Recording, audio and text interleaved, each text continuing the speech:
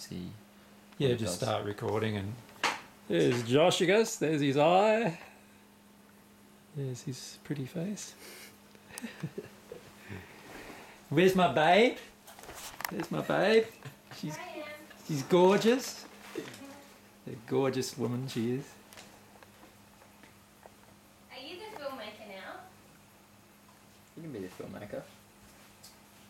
I can be the star. She's trying to keep you in focus and having a lot of trouble. I set the exposure to your manual, so that might have some... Oh, did you? Yeah, because in here, because the lights, and when you shift it around, it just goes... Oh, yeah. So if you don't have a steady light source, then you have to sort of do it manually. It's auto focusing though. Yeah, so go... You just zoomed in, that's all. Go back, yeah. Do the sound. Testing. It's following your face. It's pretty clever, eh? Has it got the square thing? Yeah. Yeah. Pretty clever. It's pretty nifty. And you can move it around and it follows your face.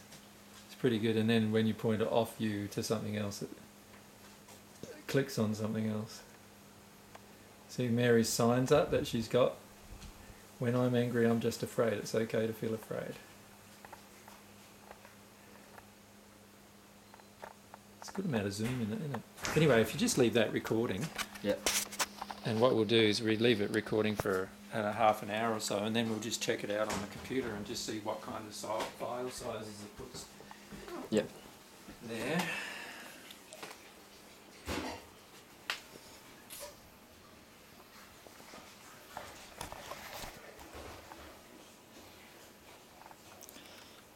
Jesus at the computer. Jesus at the computer. Jesus doesn't like the computer very much. Both myself and Mary are starting to feel a bit like computers are... We don't sort of like spending their time doing them very much. I'd personally much rather just phone somebody rather than talking to them. But you know, obviously to do the outlines and fix the stuff on the net and all that kind of stuff, we need to have the computer going. So what I'm trying to do at the moment is just tidy up the website, but the link is so slow that it looks like I'm going to have to give up for today.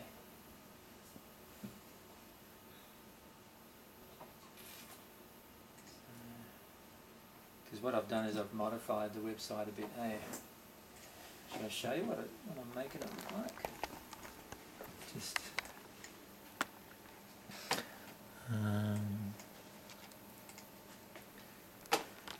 I haven't seen the website. Did you say that it wasn't working? Like, it's not very good, but it's working now. I've got it working, but I've added sort of things like the seminar issues, like so how the seminar topics and all the different topics of the seminar, and showing like this current schedule summary. So that's what we've organised for the next few dates at Butterham and Mackay and whatever. And what have we got here? 14th, 15th. Yep. And then we've got downloads, sort of, so link to all the downloads. And then I'm also putting in things like letters from me, so I can actually put my letters on there. So instead of sending people emails, that's not up to date, ironically, so I better just fix that. So instead of putting emails,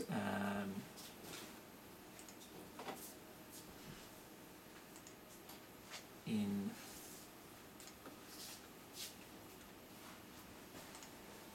and sending emails off to people, we'll actually do letters instead.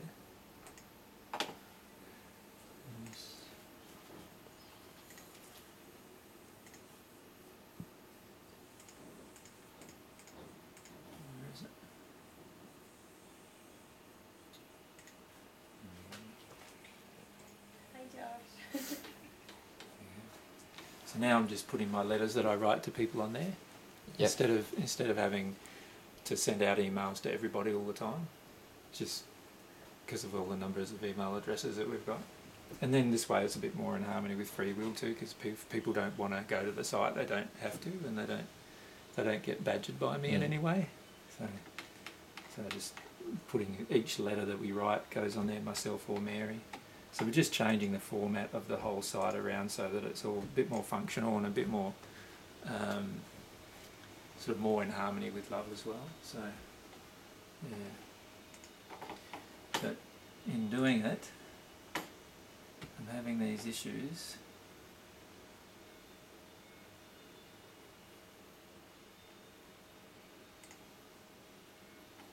where it keeps on losing the connection because we're out in the sticks.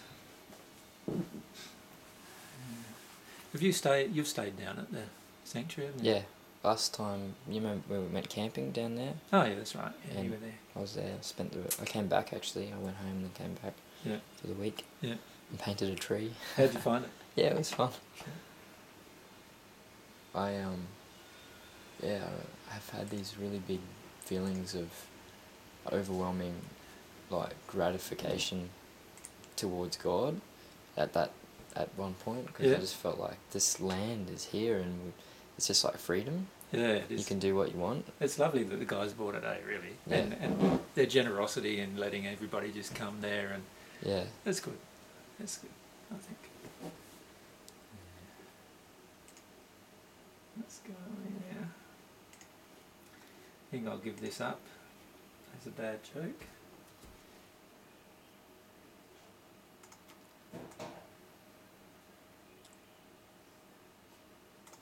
Do you think, like, computers were designed just for triggering frustration? Because that's my height of frustration has been. I used to feel so when I was when I was in the game, because a lot of times what happened is you're working around the software errors of the operating system, the software errors of the device drivers that are drive all the devices in the computer, and then the software errors of the programs that are on top of the operating system, and then you're the programmer, and you're trying to work your way around all of these different errors and problems and everything all the time, and a lot of the Microsoft stuff isn't as reliable as it could be as well. So it's kind of like this puzzle that doesn't have pieces that fit. A lot of the yeah, time. but a lot of times it's because they're poorly set up as well. Like when we used to do setups for people, we used to get them so they're really stable, and you'd never have to reboot the machine, and never, you can get it that way, but you have to know what you're doing to do it, and it's quite time consuming, and most people don't have the resources or the time to do it, or the skills to do it either. Because there's a lot going on behind the scenes with the computer that most people who are not in the engineering game wouldn't know what's really going on.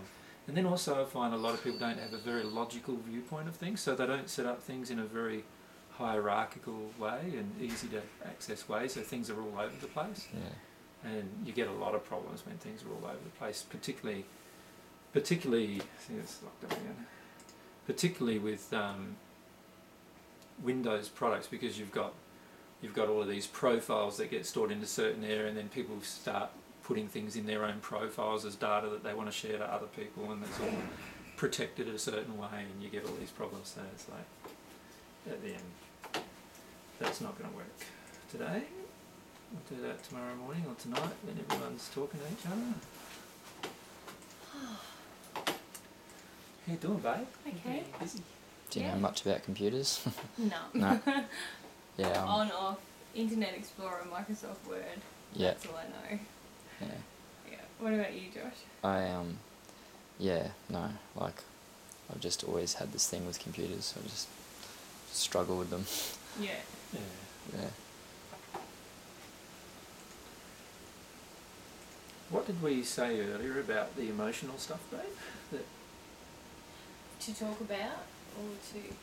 The free will stuff that we were talking about in bed this morning. That wasn't free will, that was desire.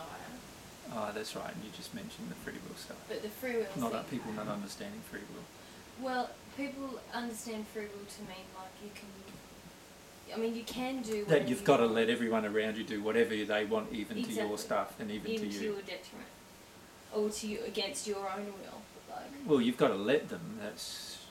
You do, But you don't. You don't have to. You can say something. You can say, no, I don't like that. Yeah. Because that's your free will. Yeah.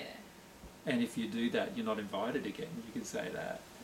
Well, and that was the other thing, like, around your... How do you feel about your home and what that represents, like your own environment? Yeah. I feel like strongly that if I'm in an environment, I have a responsibility to care, or I have a desire to care for that environment, for the good of myself and the environment that I'm in. Well, the way like I the look animals at it is that and it's the not my plants. environment. Well, and this is where I was heading with this question. Yeah. I don't have a sense of ownership about my environment, but there is something, if I live in a space and somebody else comes into my space, see, there's an ownership in that statement. No, you don't know what I mean. I don't view this as my environment, I view it as God's environment. If it's God's environment, then I have a duty, if you like, to care for this environment the way God would care for it. Yeah.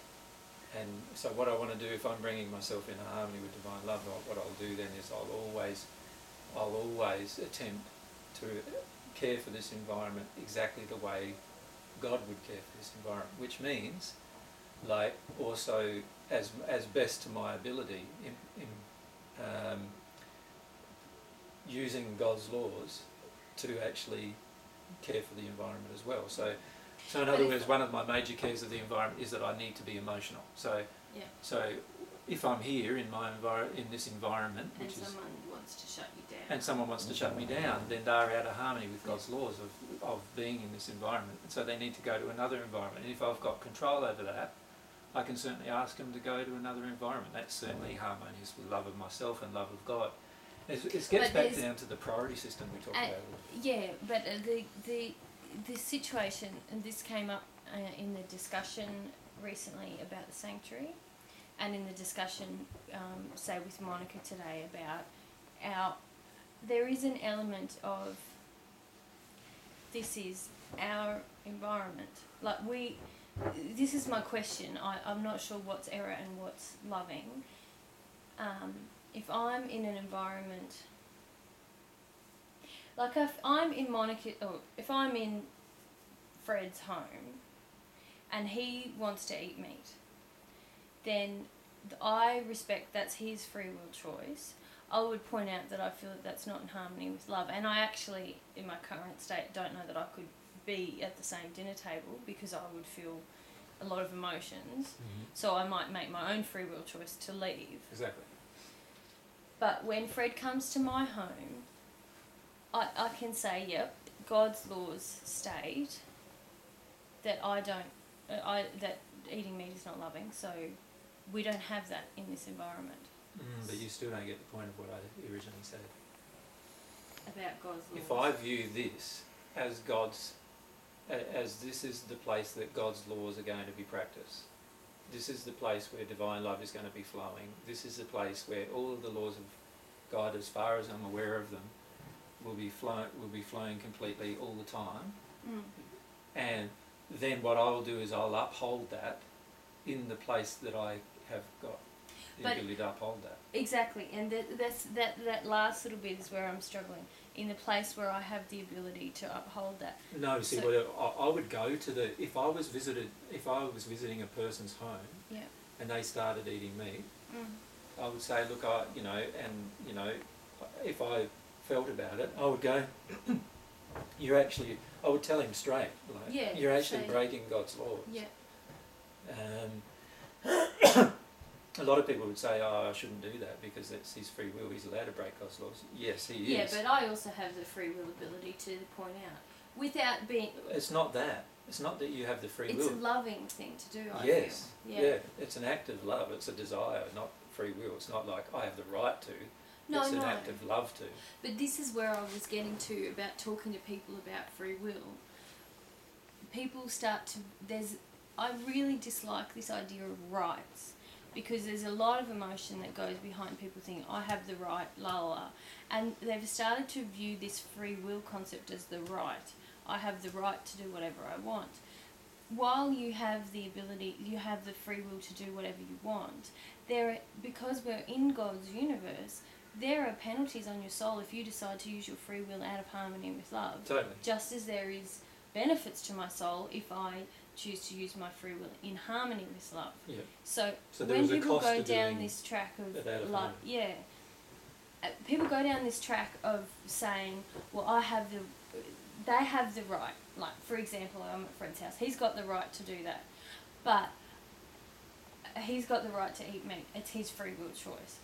But in just making that statement and just leaving it as that, then I am immediately ignoring the fact that Fred's breaking one of God's laws, and if I loved him just as I love myself, then I would say to him, Fred, you should know this. Like, you're breaking one of God's laws. I wouldn't say it in an angry way, but I'd say it in a loving way. But that's the bit that people aren't getting. It's not just that they're getting. Okay. They're not getting it though, are they? I'm right about that. No. Lots of things about free will they're not getting. Yeah. Because they say, I have free will, so therefore I have the ability to do anything I want without consequence.